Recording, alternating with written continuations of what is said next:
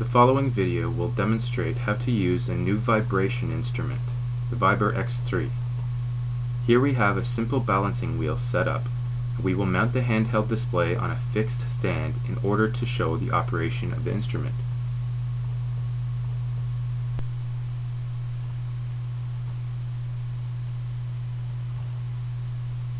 Once turned on, the first screen will appear.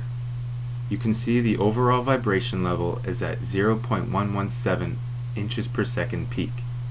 You can also choose to measure in many different parameters, including mils or millimeters. We will use millimeters per second peak. As the black stability bar begins to settle, we can see the overall vibration level is now approximately 3.15 millimeters per second peak. The bearing condition is 0.39 Gs.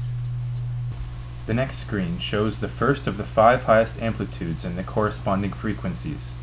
At peak 1, it is showing that the most amount of vibration is happening at 1734 CPM, which is the same as the machine's RPM, indicating a balancing problem. Scrolling past the other peaks, we can see that they are all very low.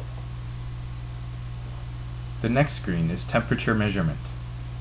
It is 14 degrees Celsius in the shop, but the hand temperature here is 30 degrees Celsius. We can also change this to Fahrenheit if we choose.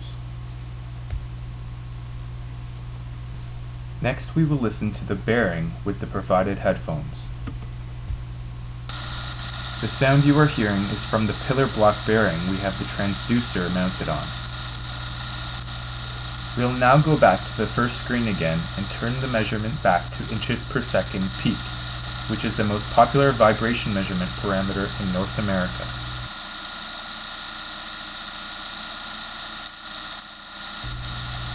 The overall vibration level is approximately 0.130 inches per second peak, with a bearing condition of about 0.41. We will now do a little repair work. We showed you that most, if not all, the vibration was unbalanced that we created, so let's remove the problem and restart the machine.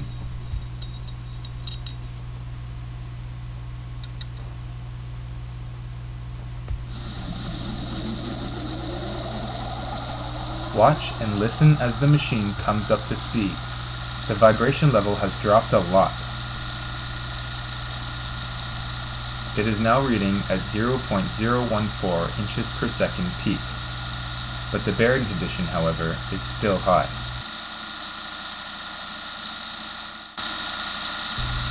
Listen and watch the bearing condition reading as we grease the bearing.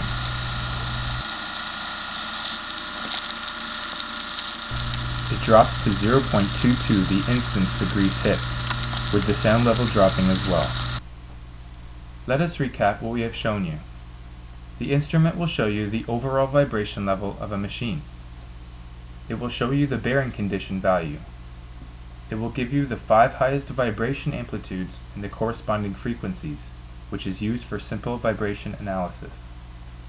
You can measure the temperature of your machine in Celsius or Fahrenheit. You can also listen to your bearing, which is great for troubleshooting and also when lubricating them. Most importantly, we have to state that you do not have to understand vibration analysis to use the Vibra X3. We provide simple user guides and vibration charts that show you step by step how to monitor the condition of your plant's machinery.